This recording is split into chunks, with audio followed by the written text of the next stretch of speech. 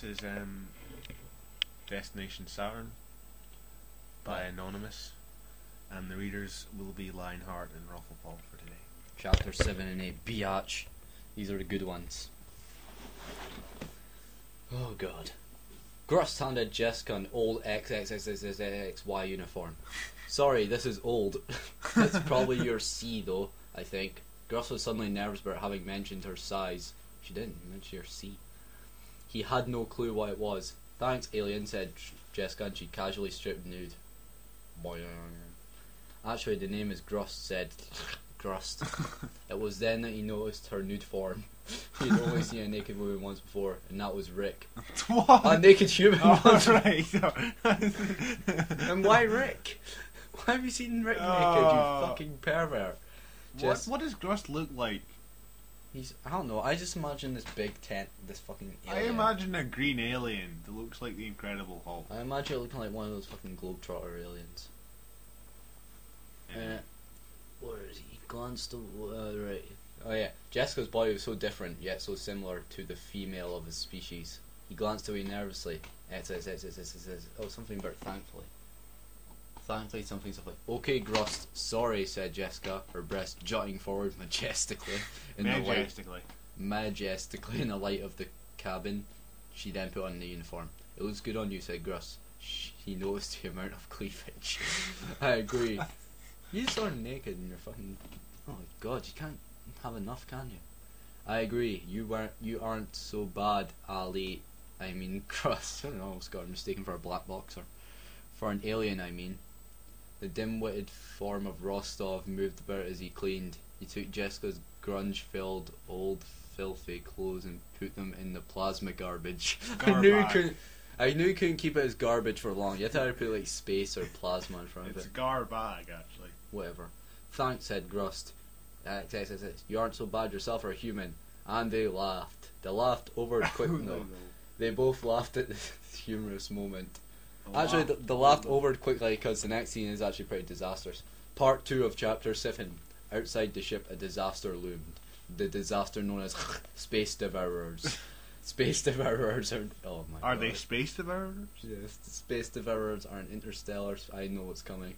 That can devour space itself. Oh, really? They eat space, leaving nothing behind. A Space Devourer was headed right towards the ship. Space Devourers are attracted to starships. The matter combustion warp units are powered on compressed space, making them delicious Space Devourers. That's... Look out, it will get you, doesn't matter if you run, Wait a sec, that has no fucking theme. The Space Devourer ruins your fun. Hang on a sec. So we've got Space Devourers that are attracted to starships. Because they have space inside them. We've got Convaratians saying that people that hide in cramped spaces are bad. We've got Russians, space Russians from outer space. What's gonna happen next? A space devourer that's attracted primarily to someone called Grust, who's an alien, and a Convaratian who speaks Russian, recently fallen in love with a woman and lives in a ship with a man that hates him. No longer, they're friends, remember? Oh yeah, because he saved his life. Now for Chapter 8, the most glorious chapter in literature history. I think we have to... I know what song we can play, by the way. It's a Tommy Tallarico song, but it's not Earthworm Jim. Fuck you. No. Hey, we're still reading, you know. I know, well, after Chapter 8 I'll show you what it is. Chapter 8, the ship's emergency sirens blared. Awoo! Awoo! Awoo! Awoo! Oh fuck. Rick jumped to his feet. He had been lying in his bed dreaming of Wandia Olowa. She was just about to congratulate him, thank him for rescuing her from space pirates. Hey, that's Samus's job. When the emergency alarm went off. Awoo! Awoo! Right in Rick's ear. He jumped to his feet. He just did that. And checked the scanning monitor. A space devourer was headed right towards the ship. Awoo! Awoo! Went the alarm. And who cares? Rick saw the monitor. He had only 30 seconds to evade the monster. Here we go. You have to imagine this by second. 30. Rick sat on the command conch. 29. Rick engages the throttle. 28. Rick hits full throttle. 27. The ship accelerates to warp speed. 26. Sorry. Did I actually hit you? Yes. Shit. 26. It is not fast enough. The monster still approaches. 25. Rick jettisons any extra cargo. This is in 5 seconds. 24.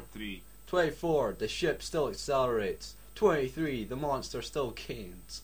22. Rick engages plasma launchers. 21. Rick fires the plasma launchers. 20. Plasma explodes around the space devourer. 19. The monster still approaches.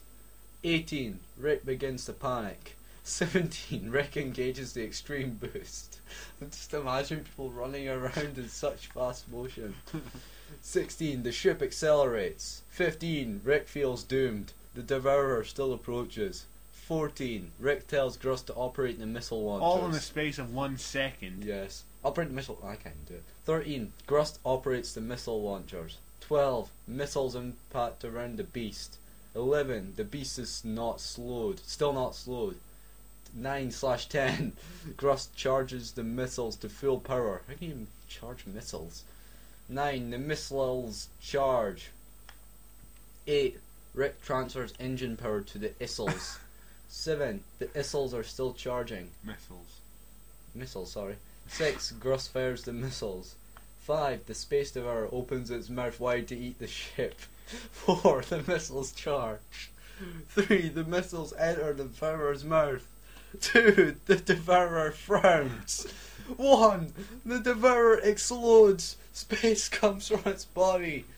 Rick and Gruss cheered. Not many spacers could have survived an attack from a space devourer, but they did.